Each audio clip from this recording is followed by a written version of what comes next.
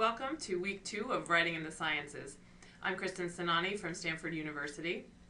Last week we had an overview of 3 key principles of effective writing, and we talked about the first of those, which was cutting all the clutter, all the unnecessary words and phrases from your sentences. This week I'm going to focus on the latter 2 principles, which both had to do with verbs. So the first one is we're going to talk about the use of the active voice, and then we'll talk about writing with verbs, using strong verbs, avoiding turning verbs into nouns, and keeping the main verb of your sentence up near the subject, close to the beginning of the sentence. So what is the active voice? So the active voice follows the format subject, verb, object. And this is the way that we normally talk, right? We say, she drives the car, she throws the ball. It's a very normal way of talking and a normal way of writing. And if you, as you'll see in a minute, if you change over to the passive voice, it starts to sound very awkward. So I really want you to start thinking about using the active voice. And some of you may have learned, picked up along the way the habit of using the passive voice. So to help break you of that habit, I'm going to suggest that next time you sit down to write, you actually kind of have this mantra in your head. You think subject, verb, object, subject, verb, object, subject, verb, object, and just kind of get that beaten into your head and remind yourself that you're supposed to write subject, verb, object. So again, the active voice is just subject, verb, object, and sometimes it's just subject, verb. It doesn't always have to have an object. All right, so contrast that to the passive voice. What does the passive voice look like? So the passive voice inverts that structure. It goes object, verb, subject, or sometimes just object, verb, and the subject is actually completely removed out of the sentence. And you can see it's a very kind of awkward way if you try to talk this way. You would say, instead of she throws the ball, you would say the ball was thrown by her, or the ball is thrown by her. And you can see that's a really awkward way to talk. And so we never talk in the passive voice, but yet somehow when we sit down to do academic or scientific writing, a lot of us start to, talk in the passive voice in our writing. And it's also very awkward in writing. The classic example of the passive voice is the following sentence. Mistakes were made. Now notice that's in the passive voice because the object, what was made, was the mistake. So the object starts that sentence. Then we get the passive verb, were made. And then there's no subject. So we don't know who made the mistakes, right? They just kind of fell out of thin air. They just happened. Mistakes were made. Nobody's responsible. So the passive voice is a way that you can talk that sort of abdicates your responsibility, right? And so that's one of the reasons that it exists in the English language. You can recognize the passive voice by looking for the passive verb, and that verb will have 2 parts to it. It will have a form of the verb to be, that's is, are, was, were, be, been, or am, and then it will have a main verb that will be in the past tense. And that main verb has to take an object. It's what we call a transitive verb. It has to take an object or you won't be able to invert it into the passive voice. So a verb that takes an object would be, again, like she throws the ball. So the verb throws in that sentence takes the object, the ball. Contrast that to the sentence, she runs, where you're just talking about the athletic activity of running. If you say she runs, in that sentence, run does not take an object, so there's no way to turn that into the passive voice. However, if you said, she runs the company, then you could turn that into the passive voice because in that sentence, run takes an object, the company. So then you could say, the company is run by her. So that's the passive voice.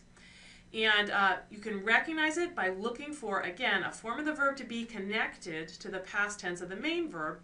And what are the to be verbs, just to remind you, in case you've forgotten, those are is, are, was, were, be, been, and am. And sometimes the be or the been is paired with something else, like you might see could be, or shall be, or will be, or has been. But you're looking for one of those to be verbs. So how do you recognize the passive voice? So you're looking for the passive verb that is a verb that's a to-be verb connected to another verb in the past tense, or you can just look for the structure object, verb, subject. So you kind of figure out what's the object of the sentence, what's the subject, and have those been inverted. And again, sometimes you will just see object, verb. That's an easier sentence to recognize as being in the passive voice because since there is no subject, it's pretty obvious that that's in the passive voice. So you're looking for object, verb, subject, or just object, verb. And I'm going to try to get you in the habit of recognizing the passive voice so that you can turn it back into the active voice. So here's an example of a passive voice sentence. I took this sentence from Strunk and White. It's a very classic little book. If you want to pick up something else to read for this class, it's called The Elements of Style. It's very short, it's very good. So if you have some time and want to pick something up to read, I think you can even get that one online. So they wrote the sentence, "My first visit to Boston will always be remembered by me." So you can see when you read that out loud how awkward and funny sounding that is, right? We don't talk in the passive voice. So that you can recognize it as the passive voice because it starts with the object. So you think about what was remembered. The visit was remembered. So the visit is the object of the verb remember. So here's my object. Then you get a passive verb. And again, you can recognize the passive verb because you have a form of the verb to be. So we've got will be. And then you've got the past tense of the verb that takes the object. So that's the remembered. So here's the verb. And then you get the subject at the end of the sentence. That's me, right? The subject is me in this sentence.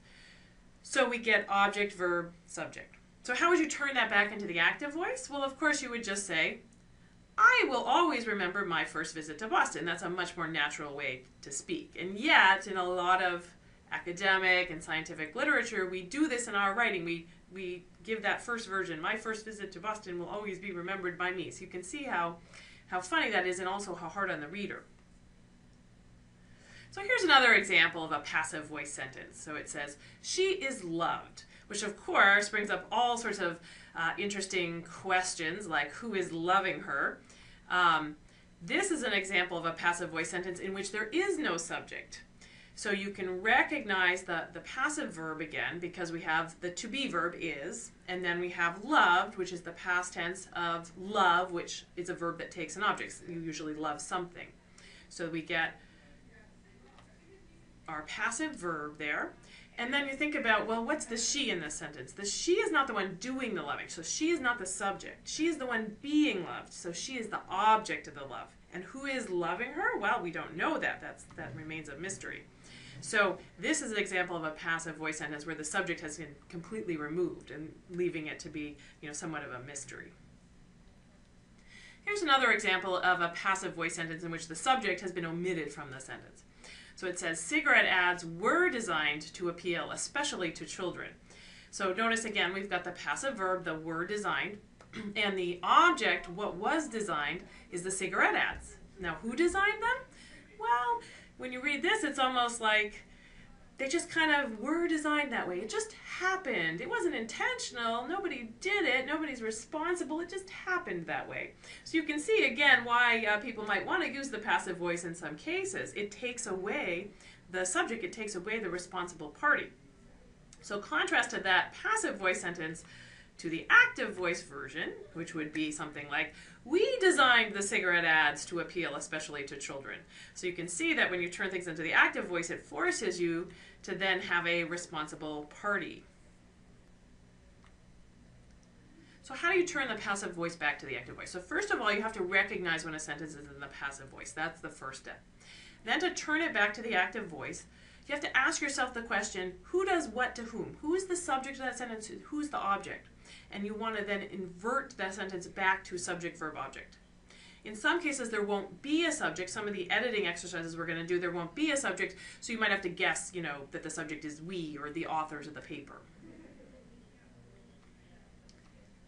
So here's an example of a passive voice sentence that we can turn back into the active voice. So it says, by applying a high-resolution 90-degree bending magnet downstream of the laser electron interaction region, the spectrum of the electron beams could be observed. So you can see that that's the passive voice because, well, first of all, we don't have a subject here. We don't know who's doing the observing. We know what was observed, the spectrum of the electron beams, but we don't know who was doing the observing. Then we've got the could be, that's the form of the verb to be, and then we've got the observed, the past tense of a verb that takes an object. So to turn this one back to the active voice, we kind of have to guess who's the subject of the sentence. Well, if this was coming out of a scientific manuscript, probably it's the authors who are writing the paper. So they could say something like, the active version would be, we could observe the spectrum of the electron beams by applying a high-resolution 90-degree bending magnet. So you have to identify the subject, in this case it's probably the authors, and they can use the word we in their paper. We could observe this. So turn that into the active voice.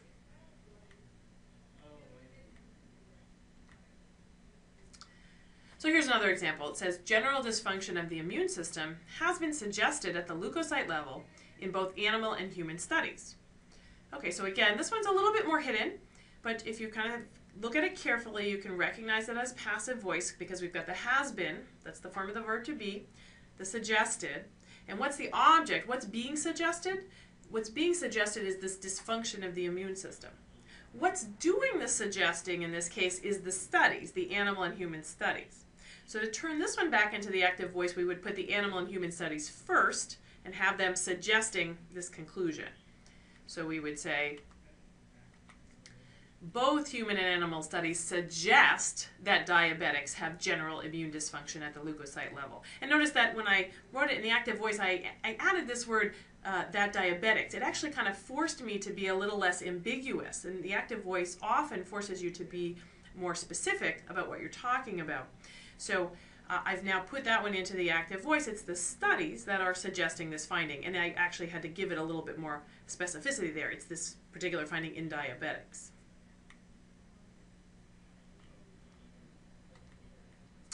So here's another example. Increased promoter occupancy and transcriptional activation of P21 and other target genes were observed. Okay, so again, this is passive voice without a subject. So we don't know who was doing the observing. Obviously, from the context of the paper, we could guess that. In this case, I'm going to assume it was the authors of the paper who were doing the observing. So we would turn this into the active voice by saying, we observed increased promoter occupancy and transcriptional activation of P21 and other target genes. And that's just a much more easy to read sentence, and all I've done is taken that first sentence, which was in the passive voice, and turned it into the active voice. And just that little change makes a big difference in the readability of that sentence.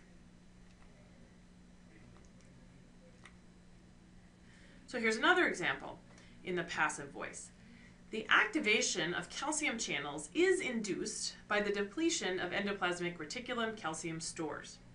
So you can see that the passive voice also is kind of like the cause and the effect come backwards, right? It's the effect was caused by the cause, right? So it kind of inverts everything. So we have to, again, think about, well, what's the subject here and what is the object? So the subject, what's doing the inducing, is the depletion of endoplasmic reticulum calcium stores. What's being induced is the activation of calcium channels. So again, we're going to want to turn that around. And turning this around, you'll see, is going to make this sentence a lot easier to read and a lot clearer. So we would say, depleting calcium from the endoplasmic reticulum activates calcium channels. And notice that I got rid of one of these extra words here because we had, that the depletion was inducing the activation. And when you put it in the active voice, you can see that you've got these two verbs. Induced and, well, activation is a noun that could have been a verb. So I took that activation and turned it back to the verb, and I got rid of the induced part because I didn't need to kind of say activates twice. So that makes that sentence a lot shorter, a lot crisper. So depleting calcium from the endoplasmic reticulum activates calcium channels. It's very direct. So that's one of the nice things about the active voice is it kind of forces you to be direct. It gives you a lot of opportunities to cut extra words and to be really direct. So here's another example. In the passive voice, it says, additionally, it was found that pretreatment with antibiotics increased the number of supershedders while immunosuppression did not.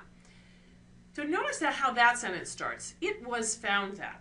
So again, we don't know who did the finding. It's probably the authors of the paper. You could turn that into the active voice simply by saying, we found that pretreatment with antibiotics increased the number of supershedders. However, you could even be a little bit more direct. You could even do a little better than that because probably this is in the results section of their manuscript, and they probably don't need to start every sentence with we found that or it was found that. They can just say what was found. So they can you can cut out that whole little kind of clearing your throat, it was found that, and just say directly what was found. So in that case, the pre-treatment with the antibiotics becomes the subject. It's the pre-treatment with the antibiotics that increases, that does the action, that increases the number of supershedders. So we could rewrite this one in the active voice, getting rid of completely the whole found verb, to pre-treating the mice with antibiotics increased the number of supershedders while immunosuppression did not. The preceding program is copyrighted by the Board of Trustees of the Leland Stanford Junior University. Please visit us at med.stanford.edu.